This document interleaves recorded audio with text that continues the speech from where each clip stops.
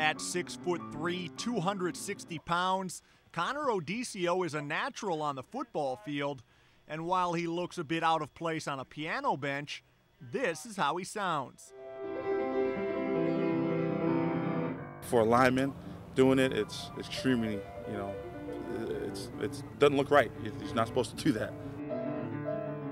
He's probably going to be a professional if he wants to do it. I mean, that's how good he is at playing the piano. Odisio's first love is sports, but he found a counterbalance to that when he was 8. I asked my dad to play piano, and from there just spurred into a love of both.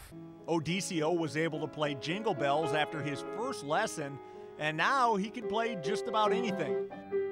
He doesn't need sheet music for most songs. I play from ear, and I memorize all my songs. I had perfect pitch in my hearing, but then I got kicked in the side of the head in a pool and ruptured my right eardrum. Odisio also broke his thumb playing football in high school.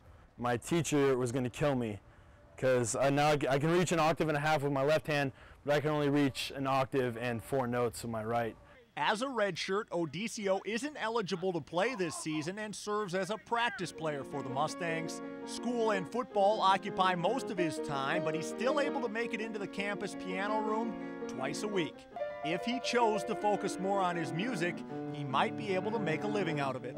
My teacher said I had potential, and if I really wanted to, I could push myself to the next level, maybe go into conservatory music. But when she said that, I couldn't play sports because of my hands. If they got injured, I couldn't play sports, and that's just not an option.